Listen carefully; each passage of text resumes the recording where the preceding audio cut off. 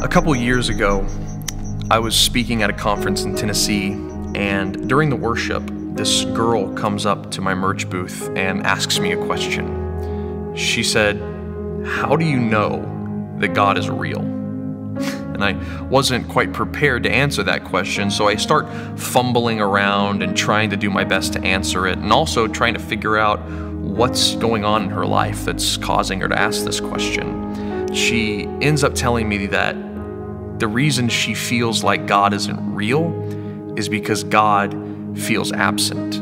She says that she sees everybody in that conference singing about how they can see God and feel God and they're experiencing His glory, but she said all she sees is a room full of people and all she feels is absence. And if that's you, if you're in that similar situation, if God feels far in worship or far in your prayers or far in your church, I want to offer up the same bit of counsel I gave to this girl. I asked her, I said, "Do you own a big pink Hummer?" And she laughed at me and said, "No, I don't own a big pink Hummer." And so I said, "Okay, so if someone came up to you here in this conference, ran up to you, and they said, 'Hey, your big pink Hummer was just stolen,' what would you say?"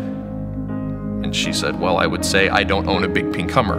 And so I said, "Okay, so we could agree on the fact that you would probably say, if you lost your big pink Hummer, it wouldn't concern you." And she said, "Yeah, because I don't have a big pink Hummer." So far, so good. So then I asked her, "What's the most important thing that you own?" She told me about this gemstone that she keeps in a small wooden box on her dresser in her room. It's the last memory she has of her mom, who's now passed away. Every morning she opens the box and she looks at the gem and she remembers her mom. And so I told her, "Okay, what if that same person came up to you and said, 'Hey, that gemstone in that small wooden box on your dresser has just gone missing?'" Well, her stare kind of went icy and you could see it melting over her, the fear and terror of losing that gemstone. And she said, "It would devastate me to know that I lost that gemstone." And so I asked her this question. I said, "Why would you be so devastated over losing the gemstone, but not even care about the news that you've lost your big pink Hummer?" She looked at me like I was crazy, and she said, "Because I don't own a big pink Hummer."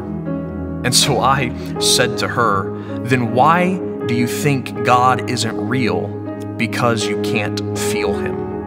You see, only whenever we have had something, possessed something, loved something, can it feel absent, can it be removed from us.